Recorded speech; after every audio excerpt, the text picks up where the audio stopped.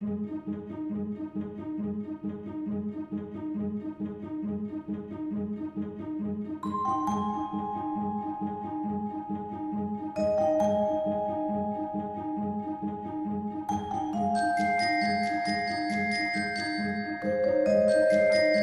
greatest challenge for me as a business owner is actually learning the business of running the business.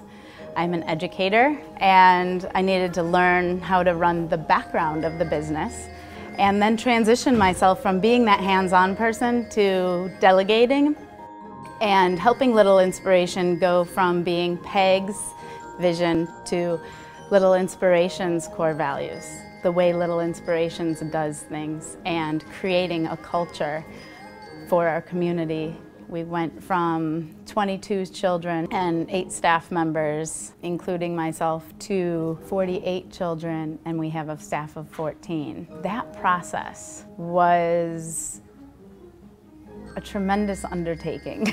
And it's been fantastic to learn about that process and to be able to think about my work as an educator in a different way, so that I'm now educating my staff and our families on what we feel is quality early childhood education and experiences, and how we can work together as a community to really give our children everything that they deserve and everything that we want for the future of our world. What makes me really excited about my work is the idea that we are growing happy and healthy children in a supportive community that builds big and strong foundations for life. That's what Little Inspirations is about. Life and people and our experiences